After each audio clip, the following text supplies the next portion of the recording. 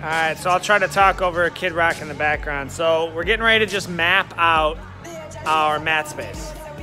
So we marked it out. We got the viewing area that we marked out. And what we're doing is we're putting a foam underlayment to our mats. So the mats are 1.5 inches, and we want a little bit more cushion. It's not going to be too soft, but it's just going to be, you know, for those who, I mean, we're instructors. We're going to be here 5 days a week.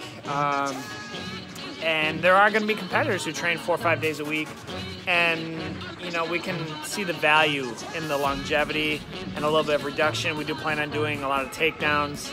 We see value in that and judo in fundamentals. So we just wanted to, you know, you put this under the mats, and it gives just a little bit more support.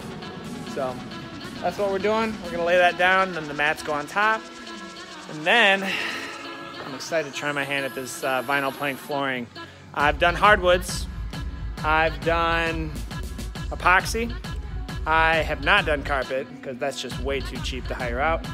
And so we'll see how it goes. But that's not today. Today is just the flooring. So let's get after it.